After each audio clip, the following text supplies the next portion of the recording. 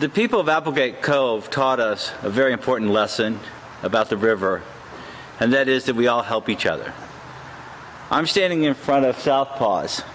This boat's scheduled to go to Florida in the next week or two, and the engine room needs to be cleaned out of all the electrics that are outdated.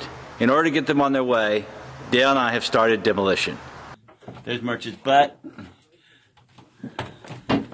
Bye, Murch. Okay, here's Murch's boat. This is Murch's boat, and this is his engine room, which is really cool because you can stand up, almost stand up in it. Our job today is to get rid of wires.